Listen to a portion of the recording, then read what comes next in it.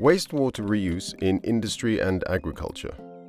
Wastewater is becoming an increasingly important resource.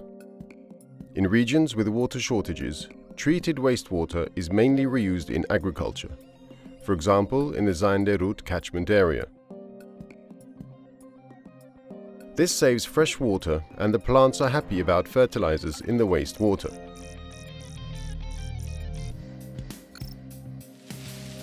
The use of new methods such as the DOFISYS technology enables an increase in efficiency of up to 50% compared to conventional irrigation methods. For example, for pistachios, through demand-oriented irrigation with purified wastewater. Another option is wastewater reuse in industry, a new approach that is gaining in importance in Iran. The advantage is the secure availability of this resource regardless of rainfall and seasons.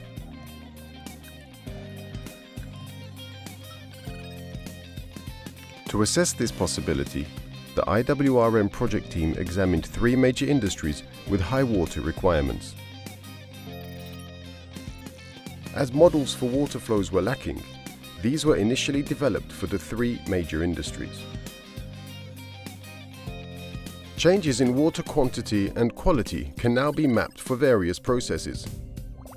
Wastewater from the production of the 3 plants was tested in laboratories at the Technical University of Berlin and purified using various technologies and processes.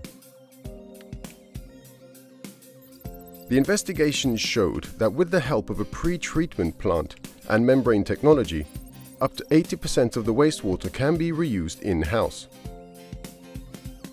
However, around 90% of the water used in industry evaporates in the cooling towers and is therefore lost. Thus, the project team investigated ways to address this problem and showed that by converting the current cooling systems into hybrid cooling towers, water losses can be reduced by up to 60%. The overall conclusion is, by intelligently combining new technologies, water use of large-scale industry can become more efficient, and the use of purified municipal wastewater can significantly reduce freshwater withdrawals. This is not only an important contribution to the revival of the Zayandeh Rud, but also a major contribution to reducing the tension between the agricultural and industrial sectors, and thus to social peace in the catchment area.